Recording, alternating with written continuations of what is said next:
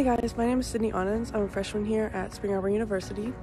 I live here in Lowell, and I'm also on the women's basketball team. And so today I'm going to be taking you on a day in the life of a college athlete.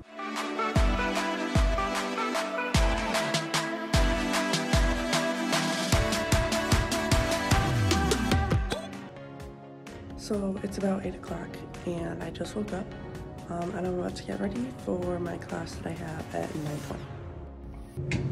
So my class that I'm headed to right now is here in the polling center.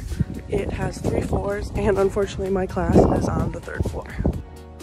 I just got done with my speech class and now I'm going to head to the library to get some homework done.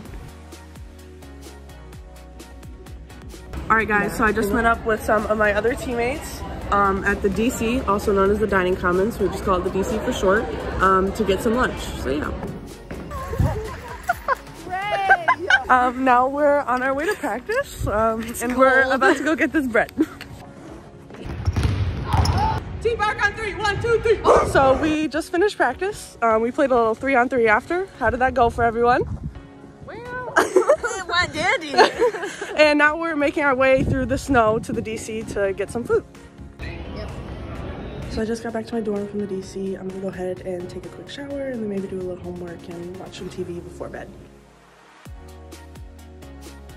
So that's basically a day in life of a college athlete. I hope you guys enjoyed. I definitely enjoyed showing you guys around. Stay tuned for more vlogs or takeovers from us students on campus, and I'll see you guys later. Bye.